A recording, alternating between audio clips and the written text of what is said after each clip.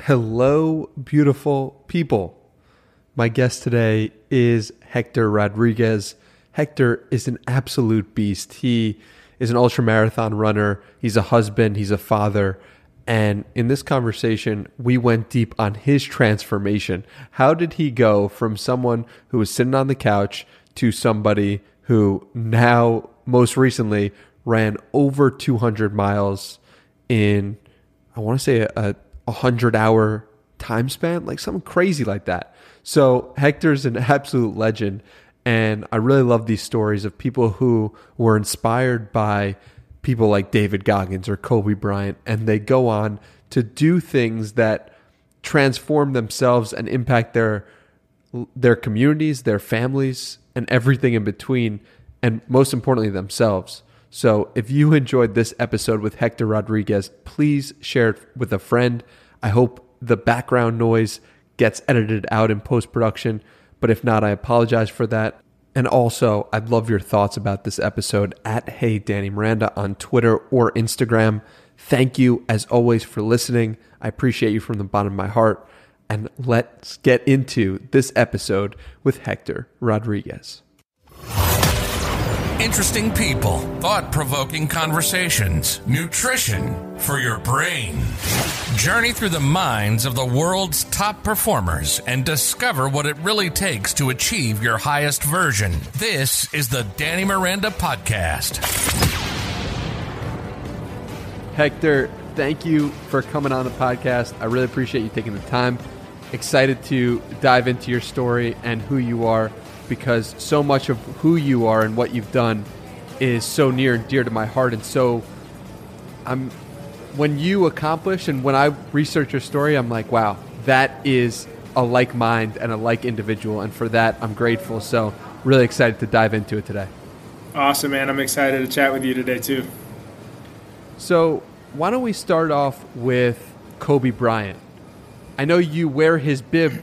On your bibs are representative of him. Why Kobe Bryant, and why did he make such a profound impact on your life? Yeah, when my toughest challenge to date was doing the Moab 240, and when I decided to go for that back in October of last year, my bib was 224, which was for Kobe and his daughter, and I have just so much love for Kobe Bryant and what he displayed, obviously on the court, as an athlete. But I really fell in love with, what he showed after that really touched me. He was a girl dad. I'm a girl dad. I have two little girls. And what really struck for me was I listened to a podcast with him and Lewis Howes.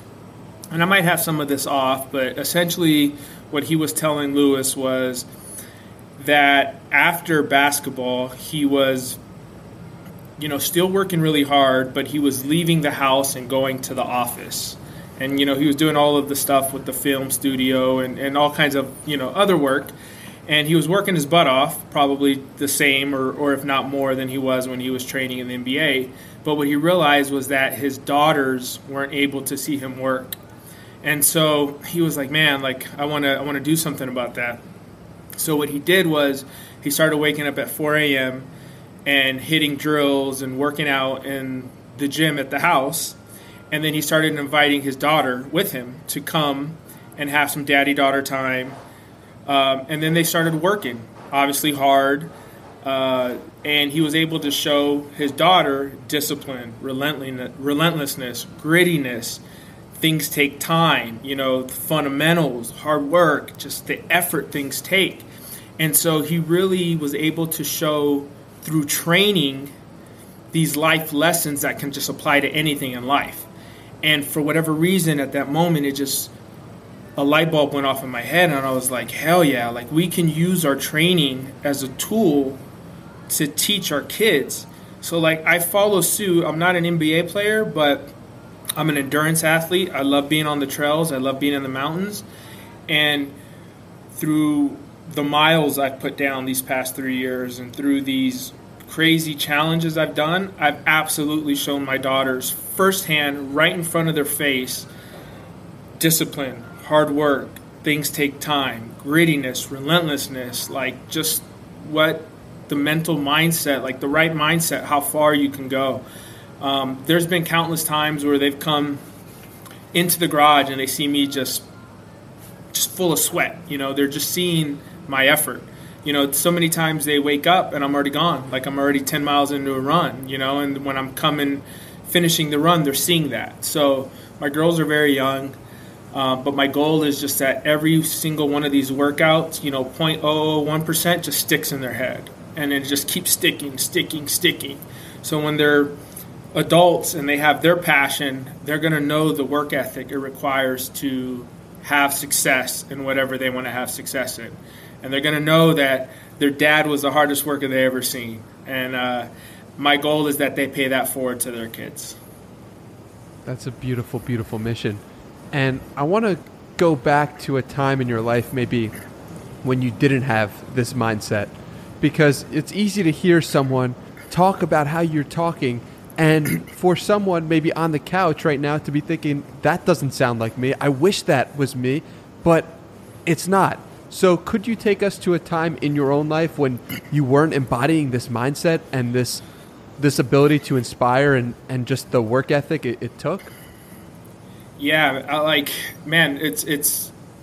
I'm 38 years old, probably 35. 35 years of my life was probably the complete opposite.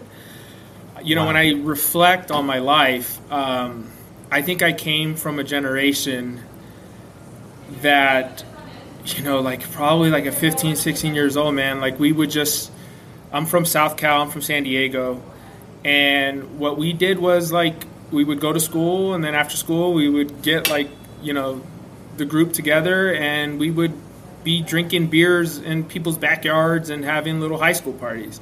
And then that turned into, being 21, and I lived in downtown San Diego, which is like so much nightlife there.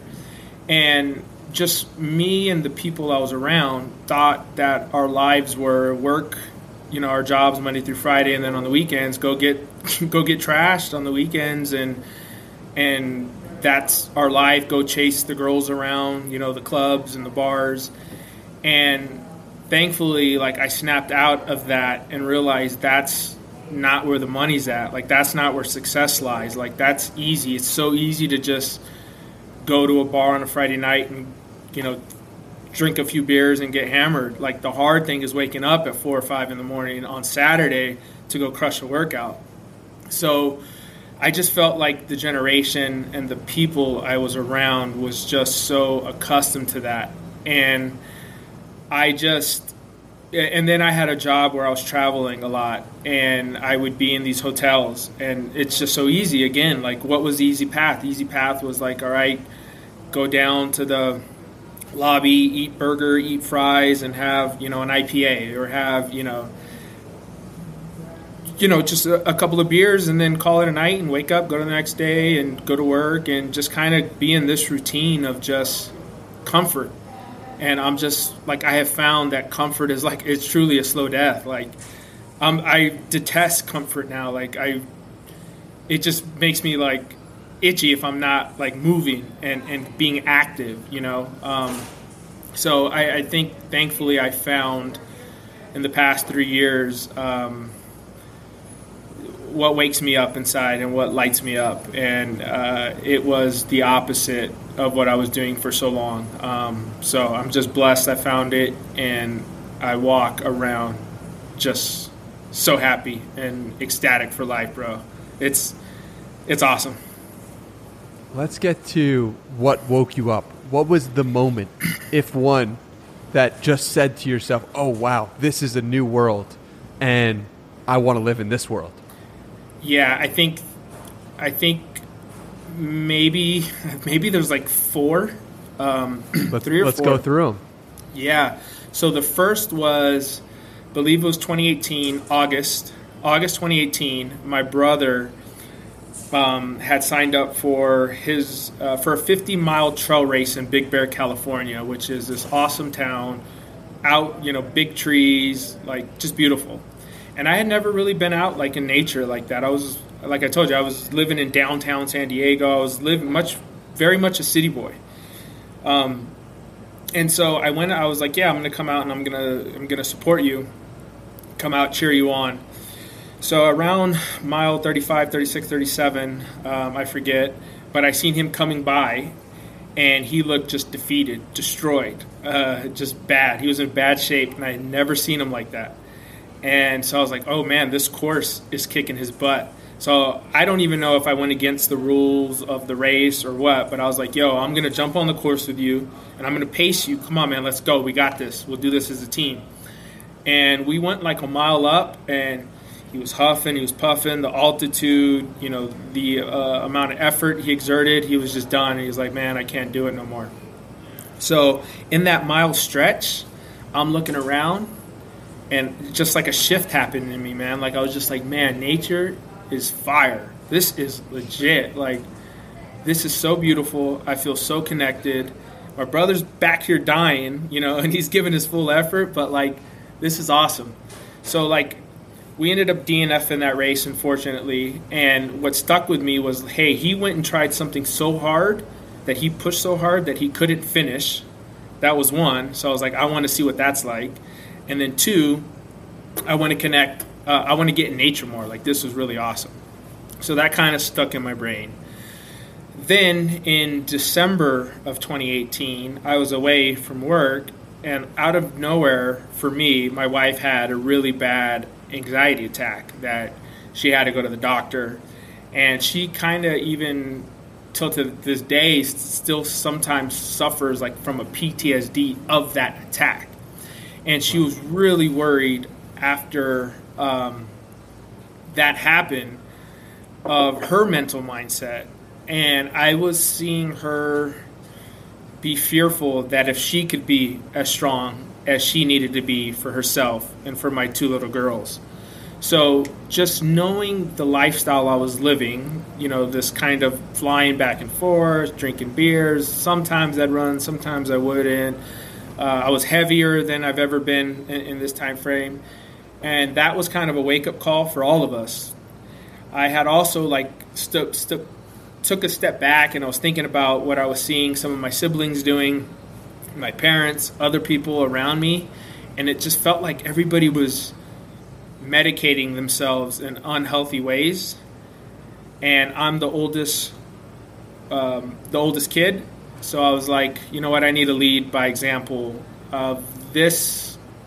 Medicating in these unhealthy ways is not the way to go. So thankfully, at the same time, David Goggins, Joe Rogan, podcast hits and the book hits.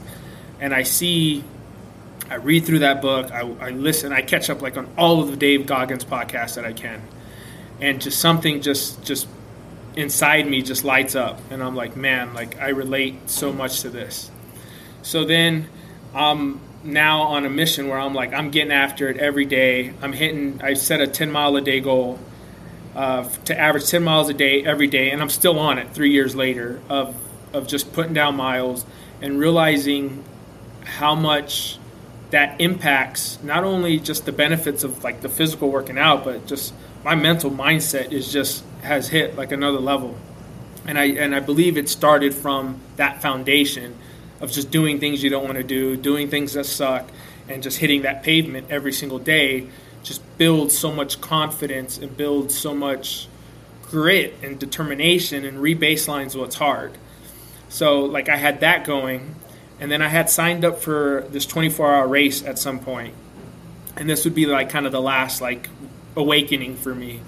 And I had one of my best friends who was going to come pace me at the night of this 24-hour race. It was basically a 2-mile course, like you do loops and you see how many miles you can do in 24 hours. Well, about 32 miles in, he texts me. He goes, yo, how's it going? Like I'm going to be there, I think he said like 11 o'clock that night. And I was like, awesome. But I don't know, man. Like my knees are really hurting. I'm in a lot of pain. And like I might be done. And right when I text him back, like kind of giving them the heads up on my knee, I was like, man, you know what? Forget this, man. Like, I'm not going down right now. And I was like, I'm going to go another mile. Like, I have to go another mile. And I think 9 times out of 10, the old me would have just been like, that's it. Like, I'm done. I'll try another day. But this time, I was like, nah, F that. Like, I'm pushing. And I ended up going 58 more miles past that point and ended up getting like a top 5 finish in that race. And that's where, like, I'll go back to Goggins, like that 40% rule. And I said, damn, like, I just went 58 more miles when I thought I was done at mile 32. What else have I been living on the table? Like, what is my limit? And it really just ripped off limitations for me. And I said, like, what else am I capable of? And I've been down a nasty rabbit hole trying to find what my limits are. And I've yet to hit it. And I've done some gnarly stuff. So, like, I've seen firsthand, like, me, you, everybody listening, we're capable of so much more than we ever thought possible. And I can speak from that firsthand. Dude, that is crazy. Okay, so you're on mile 32, and yeah, and you want to quit. You hear your voice, the real voice in your head saying you're going to quit, and like the pain. And my of knees it. hurting. Your knees hurting. You're done. Go to the couch. Just relax. Go to another day. Come back. What actually pushes you to go one more? And then, like, at what point did you find your second wind? I didn't want to give in, and I don't know if it was my body lying to me or just my mind freaking out and just saying, go seek comfort. But like a mile later, that knee pain went away and it never came back. And so I don't know what to make of that. But then I was able to get going. Obviously pain comes from being on your feet, moving. This was like a mountain town. So there was pain, but there was never a pain. Like, I'm a believer you push through pain, but you don't push through injury. And so the knee for a second had me thinking I was pushing through injury. But when I said, nah, I'm going to keep going, then all of a sudden it just like stopped. And then it just became pain that I knew I could push through, and I did. How do you identify that point? I'm just starting my running journey right now. Yeah. And my mission is to run a marathon in 12 weeks, right? I've never run more than 8 miles, which I did on Sunday. So real newbie to the game. Thank you. Yeah. What's the difference between pain and injury? Man, I think it's why I can't like preach to do what I do, because I think it's such a fine line. And I would hate for somebody to hurt themselves. All I can say is, like, I think once you start putting in enough miles and you just start really getting aware of how you're feeling, that I just think, at least for me, like, something comes to where when you're pushing pain and when you're pushing injury and when you can go and when you need to back off. So all I could advise is just really pay attention to what your body's telling you and push through that pain. Like, I'm going to encourage the heck out of you, push through pain. But if you feel an injury's coming, then I would say absolutely save it for another day. It seems like you've cultivated a deep awareness of what your body is feeling in any given moment. Yes. And that comes from putting the miles in. Yes, I agree 100% with that. Like, I can notice everything when I'm such in a flow state and such in a mode when I'm running that, like, to this day, like, I have to have like a certain run shirt. I have to have certain run shorts. It's this brand reigning champ that I love. Like, I feel really off if I don't have like that material, because I'm just so used to it. Like the socks, like the run shoes, when I switch it, like, there definitely comes a point to where like all of those little things like just feel natural, and something doesn't feel natural, you immediately know really quick. How much of that, of needing the specifics of each piece of clothing and the shoe to be to your liking, how much of that is seeking comfort? And when do you know, okay, I need a different shirt because I'm getting too comfortable in this one, even though I'm running absurd amount of miles? Is that a thing you're worried about or not at all? No, like for me, like I just this past weekend or just last week, I ran 209 miles. in the Cascade Mountains with like 46,000 feet of climbing of elevation. So like I knew it was going to be hell. I knew I was going to be in a battle. I knew it was going to be a war. It was going to be just nasty.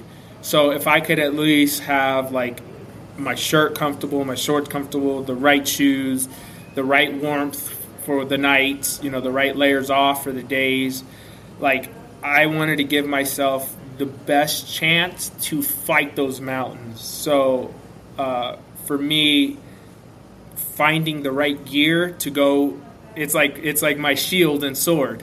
So I have my perfect shield and sword to go into that arena to fight. And for me, a lot of it is my gear and my run shoes and my pack. Like I just got to be set for war. And thankfully, I went into the arena this past week and I won.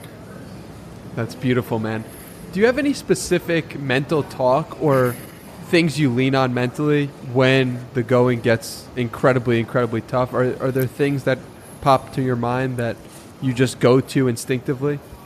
Like mantras or just like things I think about or both? Or definitely a mantra. Two of them that I have come from Chad Wright, who is a Navy SEAL ultra runner. And the two that really stand out for me is be hard when it gets hard, because absolutely any ultra you're going to do, even your marathon, there's going to come a point where you're going to have to be hard when it gets hard. If not, you're going to quit, you're going to stop. And then the second is don't die in the chair. So like I don't want to, you know, for me, you know, although it may happen one day, but like I don't want to DNF on that chair. Like I want to keep moving. If I miss a cutoff, like I'm going to go until as long as I can go. And if I got to die in battle, then I'll die in battle, which is better than in the chair for me. So I really like those two mantras. And then other things I'm thinking about is, man, like I'm in this hat, you see it says Wolfpack, which is another word for like love, community, tribe. It's just it's a team of amazing people that have shown me immense love. So I'll think about them a lot, and I'll think about the kind words and the fuel they've provided me. And, you know, in return, I try to make them proud. I try to be a leader by example. And so, you know, I have that I think about to help propel me forward. And then obviously my wife and my daughters and my family. You know, I think in the last 3 years, I've probably hit 12,000 miles. And so now that I'm at this peak of my three hardest challenges, which is this Triple Crown of 200s, I want to show that hard work works. And I'm going to give my all to prove that, as I know that my daughters are here in these races. And again, like I want that 0.001% to stick. So me just showing that for my family and for the community has been absolute fuel for me. You know, something that's very uncommon in today's day and age is to feel a sense of community, feel a sense of tribe to other people. It's a beautiful thing that endurance sports seem to bring about in terms of communities, in terms of helping people come together because there's such shared pain. And when there's such shared pain, there's also such shared togetherness, bring together of people. How has the Wolfpack, how did you get into it to start, and then how has that transformed your life? Oh man, it's been by far the best, most beautiful thing I've experienced in like 3 years. Wow. It makes me emotional just thinking about it, man. What's awesome about it was you know, if I recall the dates correctly, it was like March 2020. The pandemic came out of nowhere, right, and hit hard. And we were all, at least in San Diego, I can't speak to everywhere in the country, but I think all of us collectively were scared, were isolated, because, you know, they're telling you, like, 6 feet and, you know, all this stuff. And they basically shut down everything for the first time, like, in our lifetime, had we ever experienced that. shut down the gyms. In San Diego, at some point, they shut down the trails and they shut down the beaches. So on social media, we were like, okay, like they're shutting this down. Like, we don't know, we don't want COVID. Like, what do we do? So all of these people that came together. So I was like, all right, let's do 50 push-up challenge, and then we would tag each other. Wolfpack 50, push-up challenge. Hey, let's do planks. Let's run ridiculous miles. Let's go bike. And so this community just started tagging, and so we were like, all of the stuff in the city's closed, but working hard, chopping wood, getting after it is not. And so this community was like, we're going to still be better. We're still going to work out. We're going to still make sure our mindset's right. And we're going to still get after it. And we're going to do it while loving, supporting, and encouraging the next person. And so it came from that. So like in the worst time of my life history, which would be like that start of that pandemic where people are freaked out, people are feeling alone, scared, this was born. And since then, it's just grown to where, like, I just ran this race called Bigfoot 200 last week that I just mentioned. And I'm going to aid stations, and people are rocking Wolfpack shirts. And it just goes to show, like, how big this community is of people that just love, encourage, and support one another to just be better than they were yesterday. And for that, like, I wouldn't trade that for the world. I'd give back, like, these race medals and buckles. Like, the community is what is just the most beautiful thing in this world. How much going into the quarantine did your previous training help you get through that? Who would you have been if the quarantine happened in 2017 versus 2020? What would have happened? Oh man, I think I would have been drinking beer. I probably would have gained the most weight I would have ever had. I'd probably be complaining. I'd probably just been miserable, man. Like, I can't even think. I think I'd probably be picking out food, drinking beer, watching Netflix every day. Where when it happened this year, man, me and the pack, like, we went so hard in everything. Like, we were running crazy miles. People were doing stuff in CrossFit, cycling, swimming, push-ups, planks. Like, it was incredible. Like, we got stronger. So, yeah, I can't even imagine what 2017 HROD 619 would have been like. It would have been not pretty, for sure. What was this, just a San Diego thing, or was this in the country or world? Like, how far did the Wolfpack go, and how did you stumble across it? I don't remember where the name actually came, Wolfpack, if I came up with that or somebody came up with that, but we just started shouting Wolfpack out to one another. And I have a buddy, Jem, in Australia, who was rocking with us early. There's this whole military crew out in Japan that were there at the beginning, that were on base, working hard. And then just throughout the country, there was just so many people that showed love and got behind and supported what we were doing. And so now there's Pack Fam in UK and more everywhere, man. It's really beautiful. It's just so beautiful. It's an incredible thing. Have you run any races or done anything with members of the Wolfpack? Yeah, hell yeah. We've every race I go to now, there's basically Wolfpack fam. I had people that I would call Wolfpack fam run the Bigfoot 200. I got some more that are running Tahoe 200. There's like at least 10 runners that I can think of at Moab 240, which will happen in October this year. We've collectively, earlier this year, we all went out to Arizona, like 10 of us, and did a 50K to support one of my friends, Natalie Eva Marie, in her first ultra attempt. So, like, that's another example. Like, we'll go out there and just support somebody on their first ultra attempt. So it's the most beautiful community, man. I can't get tired of saying that. Something that I've noticed about you is you're really good at cultivating different sources of wisdom from people. I saw that, David Goggins obviously inspired you to begin with. but I saw on your Instagram you have quotes from Tim Ferriss and Naval and different people who might not even be considered anything to do with the ultra community, but you've managed to find their wisdom and make it your own in a way where you can use it. So how do you go about finding the best people to learn from? I mean, I have, there's a lot of negative, you hear a lot of negative stuff about social media. And I can totally see why.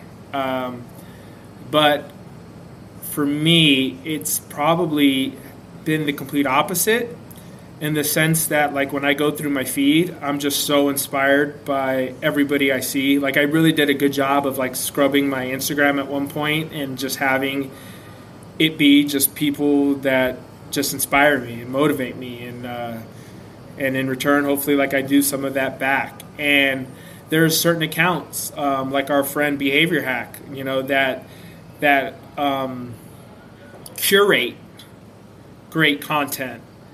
That kind of helps me find, those gems, from those people that really motivates and inspires me. So I think through social media has helped me find some of these different people who I normally wouldn't find, and then take the next level of doing like a deeper dive and trying to understand whatever their message is. And, beauty in running so many miles by yourself is that I am by myself and I am alone. So it gives me an opportunity. Sometimes I'll listen to music, but then other times I'll listen to, audiobooks or just different things to just, like you said, grab inspiration and grab different nuggets from different people to kind of make up myself. It's a really important skill. And what happened when you started scrubbing your Instagram? Were there any negative repercussions from people around you, friends or family? Why'd you unfollow me? Why'd you do that? Because I think a lot of people are worried about that type of thing, where if they were to unfollow people or scrub people from their account, they're worried about the repercussions. So did you face any of that? And if you did, take us through that.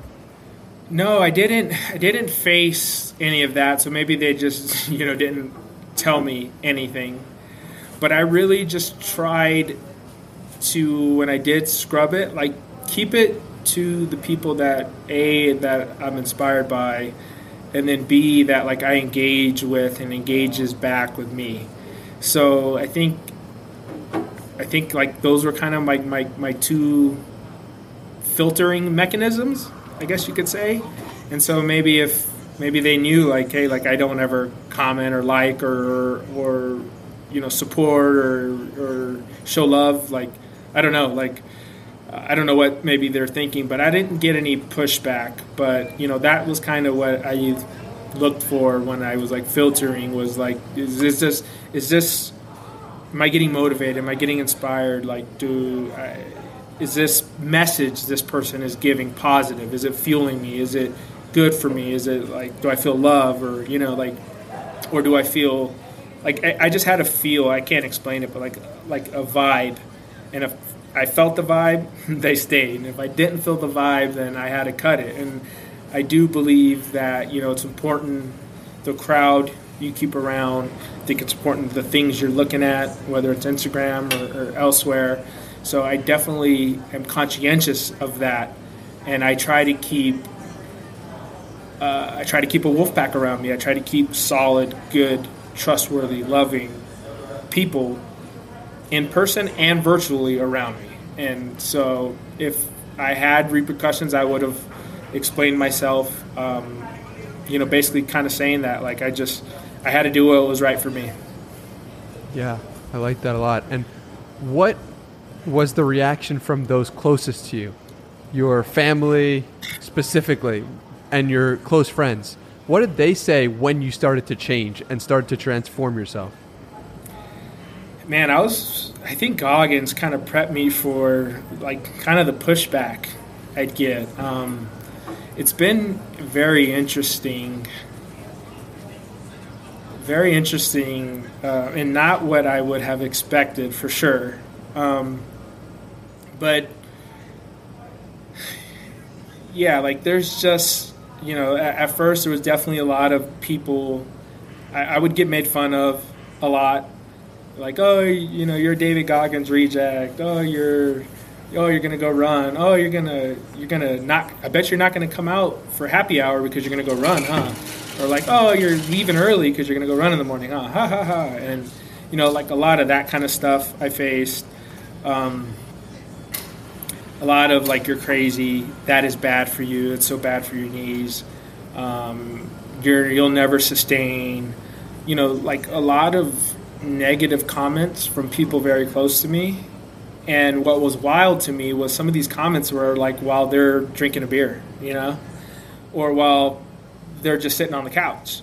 And none of them had any experience ever running ultras. But yet they're giving me advice on injuries I'm going to face, or what, they're just imposing their limits onto me is my thought, is how I just went in one ear and out the other.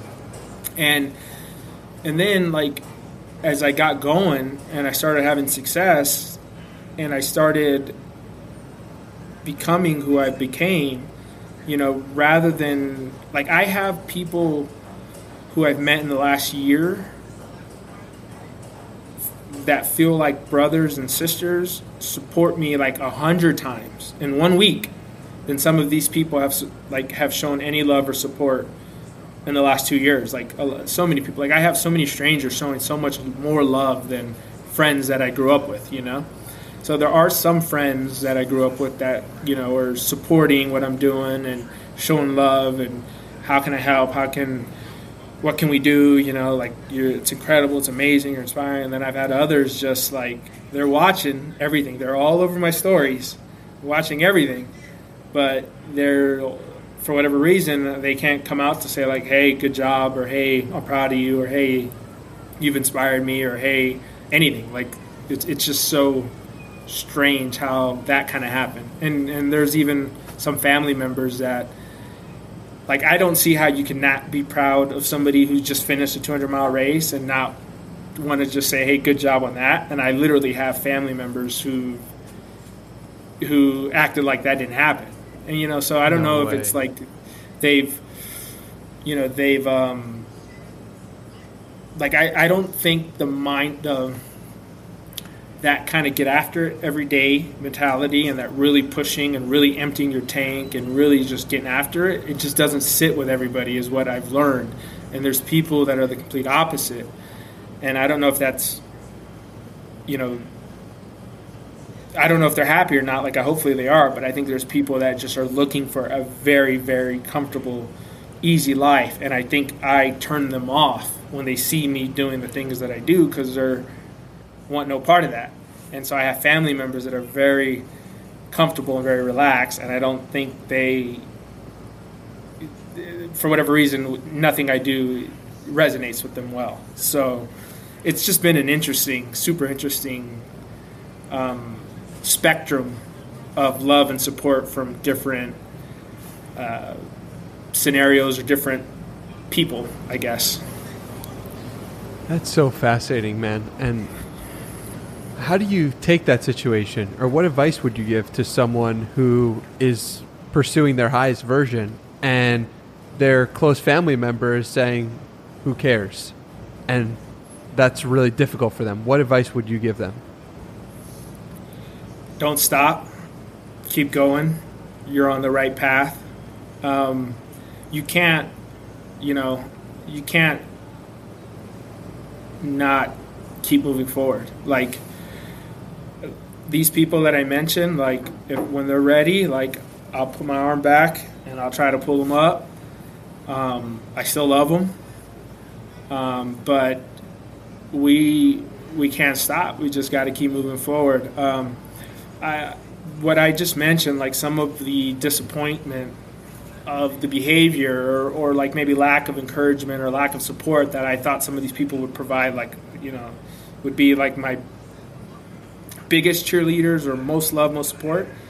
Like maybe it was this amount of people, but this amount has came since. And now it's, I found wolves. I'll call them wolves. I found like these different packs of wolves that just came in and just show love, show support, and I do it right back. Like, there's no doubt that I'm not, like, if me and you hang out, like, I'm going to give more than I take every single time. So, like, yeah, like, it sucks some relationships didn't work out, but I have a huge community that I can look towards for love, support, encouragement, guidance, help, assistance, all of these things, like, tenfold. Like, I literally now have been able to go into Oregon, go into Arizona, and be like, "Yo, H-Rod's in town. Let's who wants to hang out?" And I'll have like big groups like come out and run and meet me and hang out. Like, it's incredible. So like, it definitely is worth it. And so I would just say, keep moving forward. Hit me up if you got to. I'll support you. Dude, that is epic. And tell me about. Now you are building this person, and you mentioned before about how you are, at one point you hit some level of success.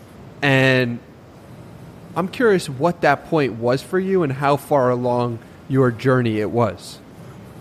Well, for me, the success was that 24-hour race that I mentioned. Because before that, I had what I would call 3 DNFs on 3 different like ultra attempts. So that would be like where I started to figure things out, where during the race I was able to start problem solving, where I started to see the negative thoughts and how they were impacting me, and then started rewiring that and started going like thinking more positively and realizing how important the positive mindset can have in whatever endeavor you're in. Because then after that 24-hour race, I went and did a 100-miler on a treadmill, and then I went and did a last person standing race where I went like 146 miles on a treadmill and got second place. And then I went and did Moab 240, which that year I think was the hardest race that was held, and I finished that alongside David Goggins, which was awesome.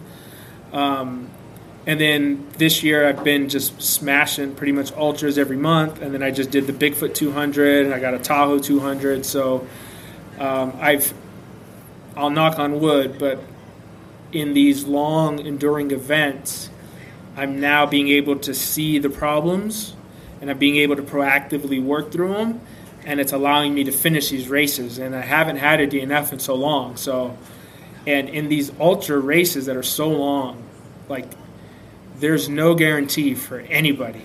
Like, you could just have one bad rock, twist your ankle, or you could screw up your nutrition, and because you're so like mushy in the brain that you could forget to eat or drink for a couple hours, and that could just destroy your whole race. So now, like, when I say success, is like I'm being able to problem solve during these races, figure things out, stay positive as much as possible, notice the negative thoughts, the negative mindset, flip that into positivity, and then keep it going. And I've been able to continuously finish all of these ultras and all of these tough, enduring acts that I keep throwing myself into. Could you take us through an example of you actually problem solving with the things that you were saying to yourself, or a problem you faced, and then actually the solving of that problem? Well, I could give you one that I got help with that was really stood out. Was I was in this Bigfoot 200 race, right? And this goes back to just like love and fuel. And I believe I was like on towards the last day. I had one of the last climbs to do, which, probably was like 40,000 feet I had already done. And it was super steep. I get to the top, and I'm just done. Like, I'm just spent emotionally, physically. I had been on my feet probably 80-plus hours, slept maybe less than 4, and I was just I was just raw. These races make you raw. They, like, rip everything physically and mentally for you. And I'm just sitting there just feeling done. and I recognize it, and I'm like, I need to regroup, I need to like take a couple minutes, get the positivity back. And my pacer gives me a letter, and the letter was basically a message from my youngest daughter, just saying she's proud of me, and like go Wolfpack at the end. And I don't want to like say the details because I'll probably start bawling right here, but it was enough in the message that just totally recalled my why and just lit up a fire in me. Because one, she's recognizing what I'm doing, she's proud of me, and then she's realizing the community that we've created and the importance of it and the beauty of it. Yeah. To give it a shout out in the letter, and I'm just like, damn, that is so awesome, because I think it's so sad. Like, I believe, like, people have their own beliefs, but I believe we're tribal species, and we should be like in crews and teams, and we're not meant to go on this journey alone. And it's like one of my big motivators for like constantly shouting out. Like, I'm in this interview with you, and you could see my hat. Like, I'm repping it. And when I went to the finish line, I'm repping it because I want people to not feel alone. I want them to know I got their back, and there's a community. And it was beautiful to see my daughter recognize that. So, just again, that 0.01%. When she's older, she doesn't. I want her to not have to feel like she has to do everything alone. That she finds her community and gives to the community, and then when she needs it, they're there to support her and her sister, my other daughter, and together they do amazing things, because we could do so much by ourselves, but with a crew, with people behind you, the sky's the limit. And so that was really an awesome experience. Yeah, it sounds like that moment. I feel like I'm there with you, with the fact reading that letter at a really difficult point and seeing it. My question. Yeah, I started bawling, man. I was really, really emotional. Like, as I said, because those races just make you so raw. Like, it tore me up, but it fueled me too. What's the biggest takeaway you've noticed inside your regular life from doing all of these races? So to me,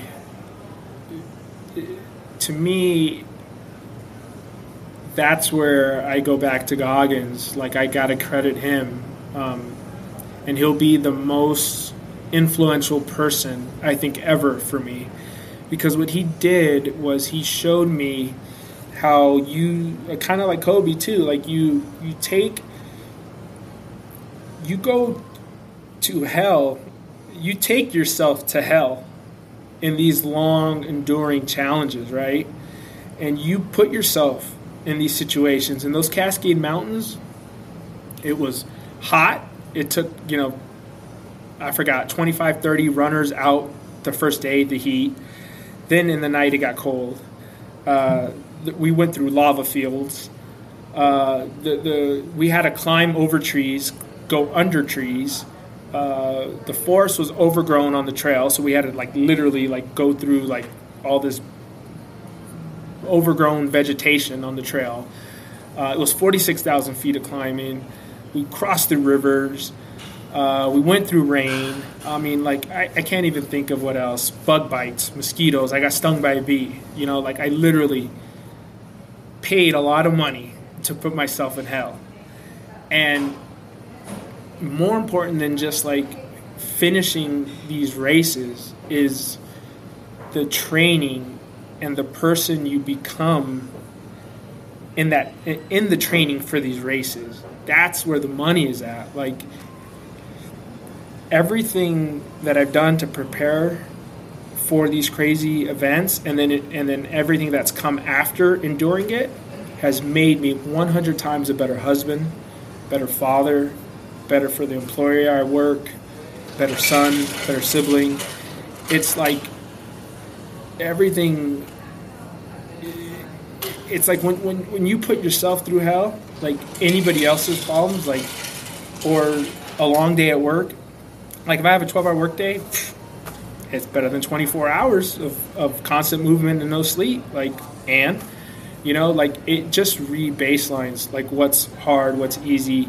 And it just makes me feel like I can handle, it gives me the confidence and the peace that I can outwork 99% of people. If I can outwork them, I can out-endure them, I can out-endure them, then like my family will always have food on the table, because I'll go 24, 48, 72, 100 hours, just nonstop chopping wood, I call it, to make sure they're okay. And you get like confidence from putting yourself in these tough environments and then making it through. So I think that's what Goggins gave me and taught me, was like, hey, all of this suffering and all of this difficultness you put yourself through, if shit hits the fan and I need to pivot this energy to getting food for my girls and my wife, or to working, 100 straight hours to get this project done, trust me, I absolutely can. And so that's what I find is very powerful.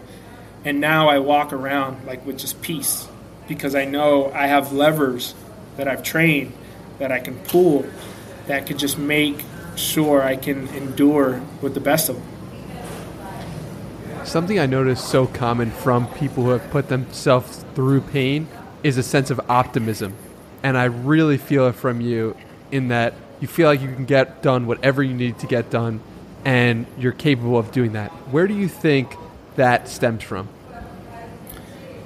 I think it stems from just, it stems from, like I said earlier, I've probably done 11,000, 12,000 miles, and I've known, and I would say maybe 10,000 of those miles by myself, and so I know what I put myself through. That makes me emotional too.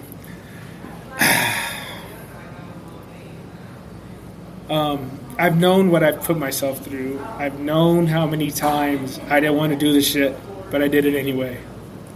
I know how many times I wasn't feeling my best, and I got it done. I know how many times I set that alarm early and got out there. I know how many times at the end of the evening I came home and didn't want to go back out there, but I did. So when you've done, and I know how much time I've spent away from my wife and daughters to become this person. So when you sacrifice so much, you just know that not a lot of people can sacrifice the way you can sacrifice. And if you can sacrifice, endure, and you can keep moving forward despite all of these, maybe all of these obstacles, or that voice saying, just go chill. When like you've done it and you've persevered and you've gotten gritty, you've gotten nasty, you've gotten, fucking into a dogfight, and you still come out. It just gives you confidence and peace, because a lot of people are tapping out way before that. Like I truly believe like anybody who's doing these 200-mile races and finishing are like 1% of the population that can just endure more than anybody. You have to move 200 plus miles in these mountains. It's not like it's 200 miles on a flat course. It's up and down mountains. You have to have the mindset of 1% to finish these things. And so just the training on top of being able to complete these things, just, again, like I just know I can pivot the energy if I need to. You've spent so much time alone. What have you learned about yourself? I'm a bad dude, brother. Like I don't want to sound like cocky, Something we don't do enough of, sorry to cut you off, something we don't do enough of is talk about our strengths, because for some reason it's looked down upon when we do something good that we shouldn't be able to talk about it. So please be cocky. Say what is on your mind, the truth. I say I know I'm a hard worker. There's nobody who could take that away from me. I just truly believe, and maybe everything I'm saying is placebo. I don't know, but I truly, deep down in my heart, feel I'm one of the hardest workers out here. I'm definitely in that 1% because I know of what I've endured. I know what I'm capable of. I know what I've moved forward through. And I'm proud of it. Like, I walk around with peace. Like, nobody, my mom, my dad, my wife, my daughters, like, even if they didn't ever tell me they're proud of me, I know I'm proud of me because I know what I've went through. They've never, like, just there's no one that knows what I've went through the way I know. So I feel very satisfied and very comfortable that I've done what I've done, and I'm proud of myself. So to answer it is I know I'm a hard worker. Okay, so now I want to take you as a coach, all right? And you are forced to, we're currently 54 minutes into this podcast, which means someone's on minute 54 of their run right now. And I'm curious what advice or what your speech is to someone if you could get in their ear at minute 54 of a long run. What are you, I know for you 54 minutes is like just getting started, the first second of your run. But let's say for someone like me who's planning on running a marathon, minute 54 is a long time for me to run. What are you saying to me personally? Keep going, baby. That's it, man. Keep going. Like, for me, and for what I do, I'm a believer on, like, just time on feet. I don't always run. So I do, like I did say, like I did put down a lot of those miles, but not all of it has been running, if I'm being honest. A lot of it has been walking. A lot of it has been hiking. So, like, what I encourage people to do is just get that movement every single day, even if it's walking. And I've had friends go like, how do you run, an hour a day every day or something, right? Like, I feel like crap if I don't run the whole hour. Well, like, I want people, like, I encourage people to, like, just be proud that you're moving every day and you're staying consistent in your battle in the pain cave, whatever that is. So if some days, even for me, like, my pain cave is walking 5 miles. Like, I'm just miserable every single mile, but I'll at least walk the miles when I'm not feeling my best. So it doesn't always have to be running. It can be walking, can be hiking. I just encourage you to get some good time on your feet, get out there, stay active, and yes, today may suck. This run might suck, but make sure you finish those last 6 minutes if this is an hour workout, even if you have to walk it. And tomorrow, who knows, you might come back with some food in the belly and a new mindset, and you might crush that next 60 minutes. And you'll be proud that you finished 60 minutes 2 days in a row rather than calling it quit. So my thing is just keep going. Even if it's small steps, take the steps forward and just keep consistently building on that. And we all have bad days. We all have good days. Some days I'm flying and some days I'm definitely walking. But the moral of the story is I'm always moving. So I just encourage people to just stay consistent on the movement. I think walking is probably the most underrated form of exercise there is. It's such an incredible way to get moving that isn't so hard on your body, right? And it's like, why isn't walking a sport? Why isn't walking something that we really appreciate? Because you walk long enough, you start getting to 30 miles, 40 miles. It's difficult to walk another mile. So kudos to you. Yeah, and sometimes that walk too, man, like, will just change. Like, a 20-minute walk could start, again, changing that mindset. And maybe you started negative. Does it feel good? This doesn't feel good. Well, now the mindset, 20 minutes, the body's flowing. Things start feeling good. Then you go like, oh, damn, like, I feel pretty good. Maybe I can run this next mile. And then now you've given yourself an opportunity rather than just sitting on the couch and calling it a day. Well, maybe now you just walked 1 mile and you ran 1 mile. Better than sitting on the couch. I give so much props to anybody, whether it's walking, running, or hiking, anybody who's getting off that couch every day, because I see just so many people just being very sedentary. So for us to see it and then still like not fall into that trap, and obviously we have like so much entertainment at our hands with, you know, the TV and all that kind of stuff. So I give a lot of respect, a lot of props, a lot of love, support for anybody moving every day. So much props to anybody out there who's just getting off the couch. I love it. Talk to me about someone you've inspired or who has looked at your story and said, okay, I'm inspired by this person, by you. And is there an example of that sticks out for you? The two most would be my two siblings, my brother and my sister. You know, I think when I started, they were probably more like, you know, my brother's crazy. But I think as I've just kept going,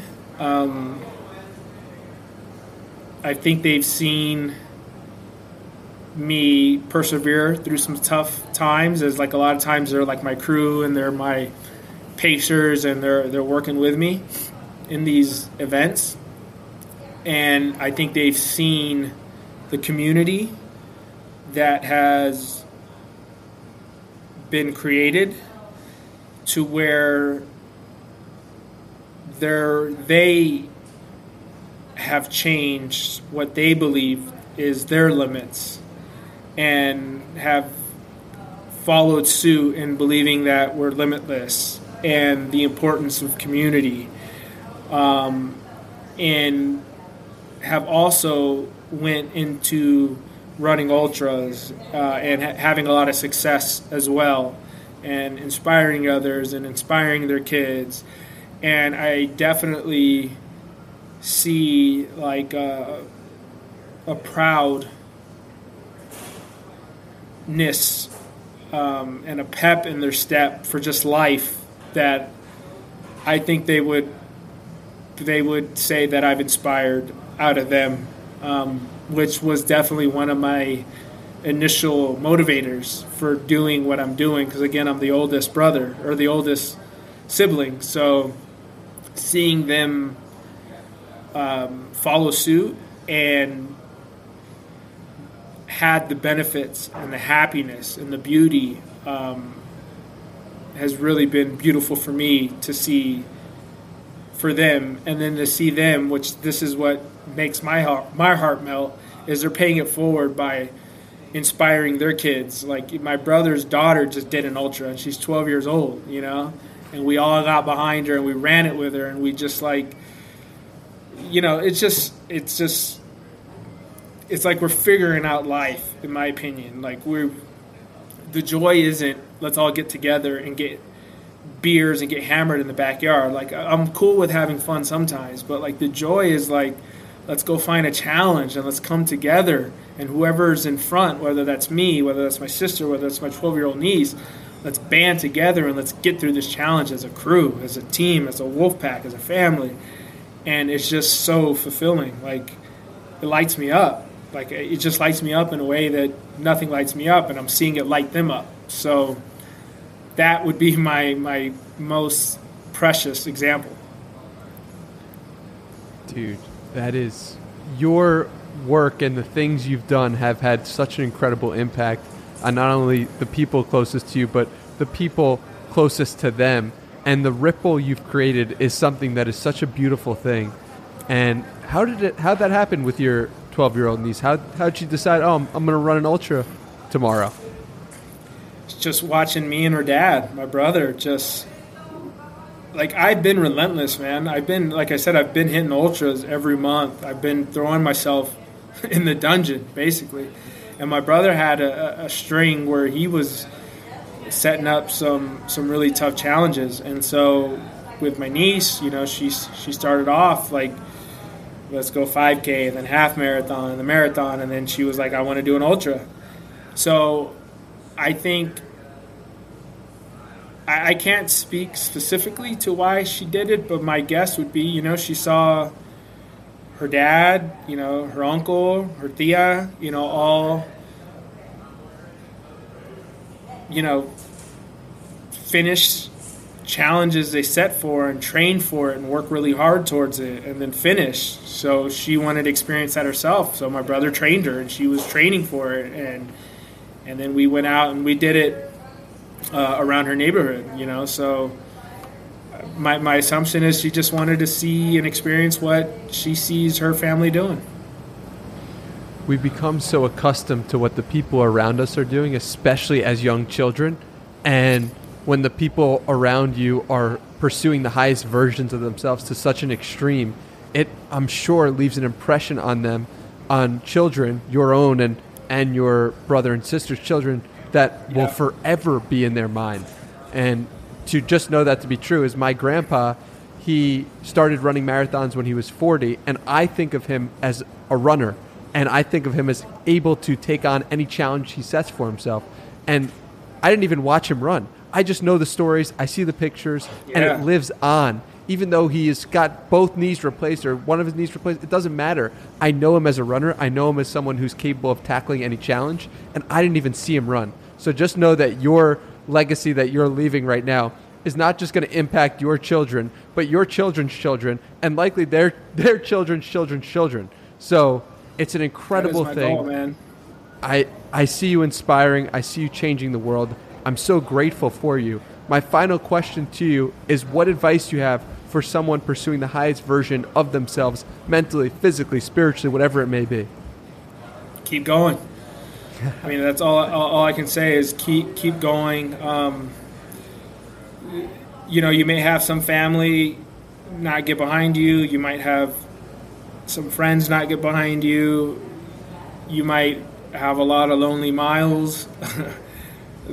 There may be obstacles in the way, but I can attest that new people will come along, love, support, encouragement. Other wolves, I like to use the analogy of wolves a lot. Other wolves will come. They'll find you.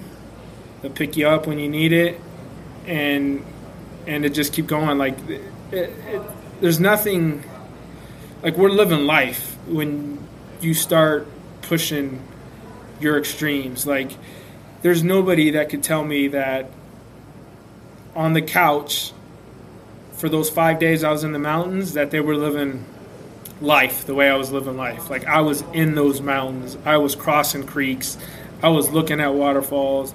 There was wildlife. Like, I was in nature just living it up, you know, and it was hard. It was super hard. Like I told you, I was literally crying out there. And my body hurt. Everything hurt. But, man, did I feel alive? Did I feel uncivilized? Did I feel like a freaking animal out there? Hell yeah. And so that, I wish everybody could feel that. So, again, just, it gets hard. It gets lonely. Sometimes maybe it gets, you know, super tough, super rough, but just keep going. I encourage you. If you need some support, come find me. I'll rock with you. Well, I know what the title of this episode will be. That'll be Keep Going. And thank you, Hector, for your time and just incredible wisdom through the hard-fought battles you've been through. Where can people find more from you? The best place to find me is my IG, HRod619. And I do have a website called wolfpackendurance.com. But pretty much if you hit me up on Instagram, I'll hit you up back. Awesome, and we'll put those below. Thank you again, Hector, for taking the time. Really appreciate it. I appreciate it, brother. Thank you.